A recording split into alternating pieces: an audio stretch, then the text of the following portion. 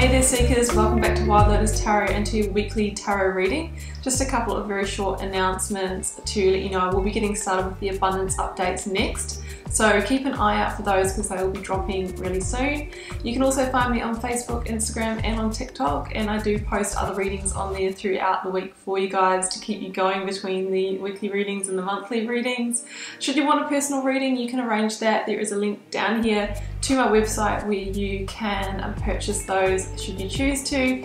Guys, if you could drop me a like and leave me a comment if you enjoy the videos, that would be amazing.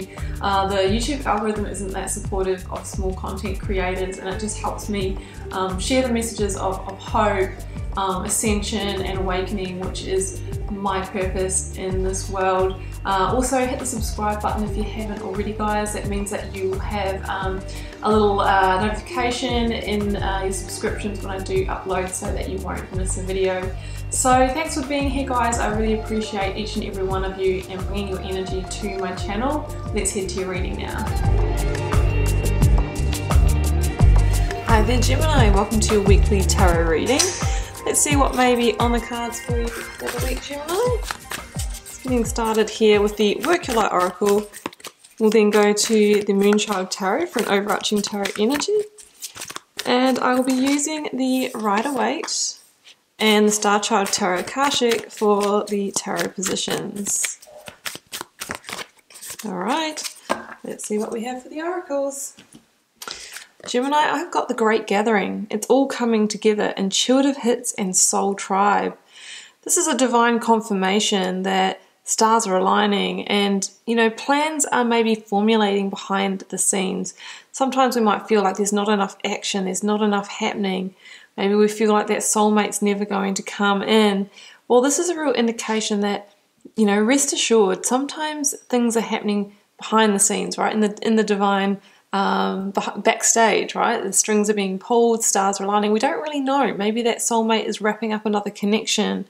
Maybe there's more pieces to fall into place. So trust your intuition and also be mindful of the people that might be coming forward. Soul tribe.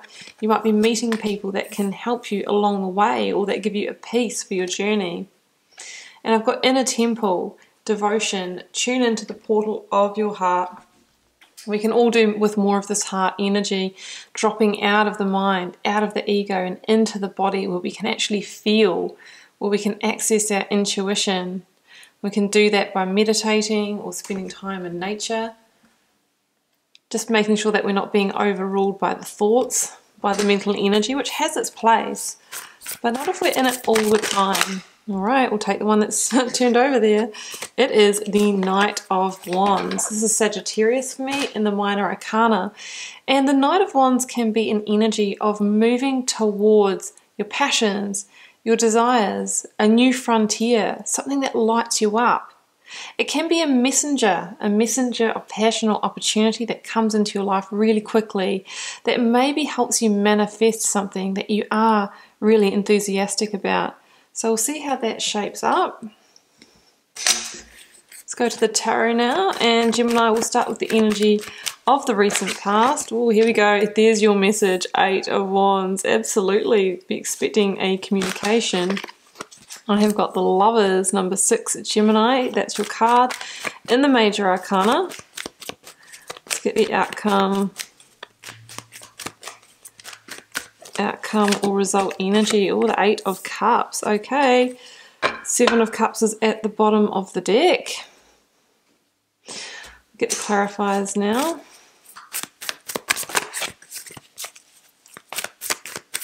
Clarifying the 8 of Wands, I have got the 2 of Wands. Clarifying the Lovers, 7 of Wands.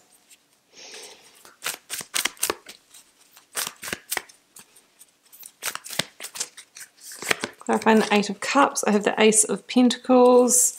I'm going to grab another one for the Lovers. Wheel of Fortune, wow, okay. Okay, one more for the Ace of Pentacles. Oh, the Fool, that is all just perfect, guys. 5 of Pentacles is at the bottom of this deck here. Okay. Well, it's a general reading, guys. I do try and keep these fairly general, but some of you are transitioning from a situation that has just not been cutting it for you. I've got the Five of Pentacles here, which describes that situation. A situation where you might feel a little bit alone and left out in the cold, kind of isolated. Sometimes we can be in relationships, romantic or friendships, where we actually feel alone, right? We feel like we're not getting the emotional connection, the love, the heart energy that we desire. For some of you, you have experienced a loss of some sort. It could be financial, it could have been on the job front. And it's put you in a kind of a feeling of lack or hardship.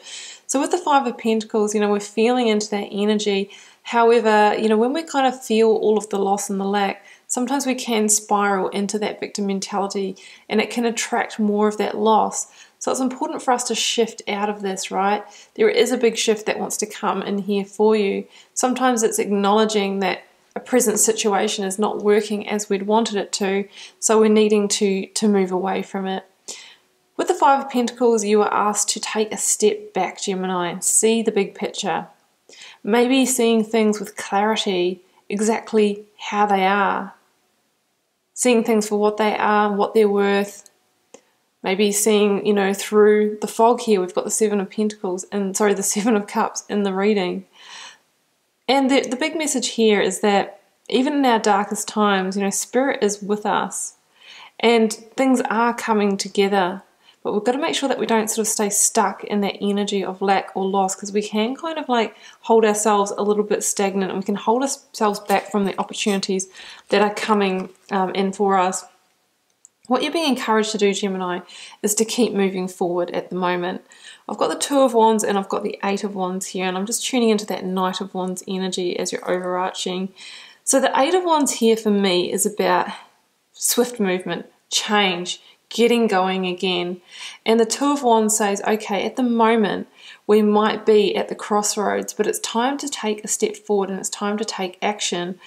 The Two of Wands is that, okay, you know what, I'm in the Five of Pentacles energy, something's got to give, but now I'm going to need to weigh up some options and decide what direction to go in.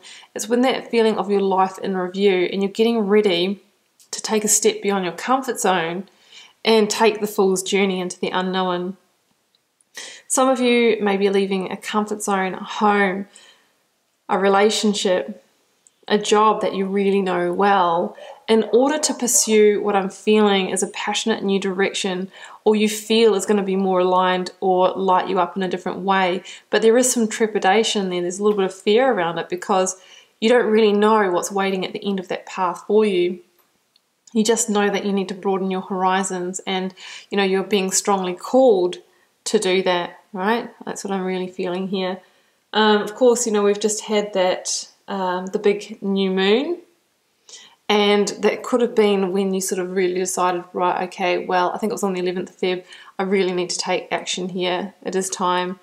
So with the Eight of Wands too, there could be some communication, a message that comes in for you that is kind of like let's say the trigger that really makes you decide.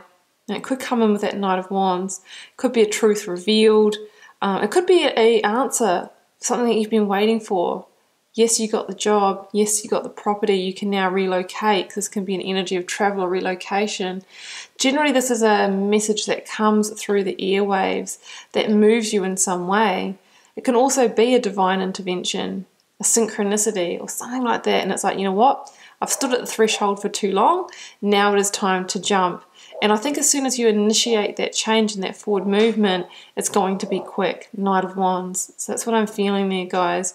It is a stepping over the threshold here and really, really getting moving towards your passions, towards your desires. Yeah, look at this. Seven of Wands, the Wheel of Fortune, and the Lovers, your card, Gemini. So there's a real coming back to power after that Five of Pentacles energy here, and an energy of getting back into the universal flow. The Seven of Wands can be an energy of resistance. Maybe up until now you've kind of held on to a situation, a person, or whatever it is for you that is a little bit past its use by date, past its time. Maybe some of you have just been feeling stuck, but you have been resisting change.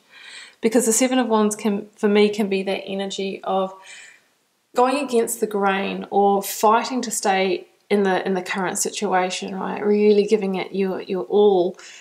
Maybe you're in a situation that's kind of got to the point where you're feeling like it's become a challenge. You have to kind of defend yourself. A relationship that's got to the stage where you're just picking at each other. A job where your boss or manager always seems to be pointing out what you're doing wrong. It's that kind of energy. The Wheel of Fortune says, you know what? It is time for big change, big fortune changes and a big karmic shift. Potentially some of you are closing out a really big karmic cycle as well. Maybe karmic lessons. Maybe a 10-year cycle with the Wheel of Fortune. When the wheel turns, though, it generally brings us into a whole new chapter, and we have the Fool in this reading, so I'm really thinking that's the case. It says that it's playing out in divine timing here, and generally when the wheel comes in, we need to sort of surrender and release and flow with that current rather than just trying to push back. When we push back and we ignore the changes that are trying to move us to the new chapter, we can get the Tower moments, guys, because that's the universe lovingly stepping in and going, well, you know what? If you don't jump into the new, if you don't release, if you don't leave that comfort zone, then I'm going to create a circumstance so you will. Where are we moving towards? Well, the Lovers, your card. So into power, into the 6th energy, which is, you know, joy, love, harmony, balance, happiness. Maybe towards deeper emotional connection and soul connections as well. So it's a beautiful, beautiful energy here. You are being moved. Between this and the 8 of Wands, it can be sudden, divinely intervened change. Outcome energy. We've got the Fool, we've got the 8 of Cups, Ace of Pentacles, and 7 of Cups. So let's go to the 7 and the 8. I mean, here we're going from the 7 of Cups to the 8 of Cups. The 7 of Cups is this energy of, up until now, I think there's been a bit of confusion around the situation, right? We were kind of in the illusion of the 5 of Pentacles, in the lack, feeling stuck, can't move, nothing's materializing, nothing's happening. Everything I want and desire is just held at an arm's length, and I'm confused about the next move. Well, the cards are saying, you know what, it's time to get clarity on the situation, take a step back. Some of you are realizing that's a fundamental piece missing in this situation. A relationship with somebody who you've just got a fundamental value that's just not in alignment. The job that will never give you the money or the recognition or the responsibility that you're really desiring. You've had 8 cups, not bad. But what you're really desiring, Gemini, is to move on to the 9th cup, the cup of wish fulfillment. I'm seeing the star there, which is the divine wish fulfillment card. It's saying that what you truly deeply wish for in that temple of the heart is not in the current situation. And intuitively, you can really feel that. And it's with that deep knowing, Gemini, that you decide to turn your back on it and transition into that unknown that we have talked about. And that's exactly the Fool's journey. I mean, the Fool takes a leap of faith, sometimes a blind one, into the unknown. And it's about not even really knowing what the destination is, but trusting in that journey and starting to take those first steps on the path. The Fool is really wanting to connect with, see, we've got the inner temple, the heart lined up here, sorry, lit up here. Having a few problems talking today, sorry guys. So it's about following the desires of the heart, what lights you up, the passions of the Knight of Wands. And that's what is moving us, right? So we're making the decisions to not engage with opportunities that are not feeling fully, you know, in alignment with us. We're not going to go into another relationship where there is a deal breaker. Not next time. It's about following exactly the rebel heart desires here, going without the baggage of the past, and just moving forward, even if we feel like we are going into the unknown. And the Ace of Pentacles here is the promise of the new along this journey, on this new path, the missing piece to the picture. It can be a new commitment, a new home, a new job, a new way to make money, like it's the Pentacles, it's our physical, tangible resources. This is the reward for making the transition, right? For actually following our divine path, surrendering to your divine flow. So that's what I'm seeing here. I mean, the Ace of Pentacles is the reward that comes in for the person who has walked the path, gone through the portal, has transformed their life. So it all starts with letting go of that situation where we feel like we were hard done by. You know, there might be a communication, a message, or a divine intervention that's coming in that gives you that final nudge to step beyond your comfort zone and start the new journey in the direction of the Wheel of Fortune towards greater passions and desires. Of course, guys, nothing happens unless we take action. Sometimes the universe moves us, but generally we have to be the one to jump first. Okay, Gemini, well, I'm going to leave it there, and I hope you enjoyed this reading. Do keep in mind it is a general reading for the collective, may or may not be for you this time round. If you're called to share, drop me a message and a comment, I should say.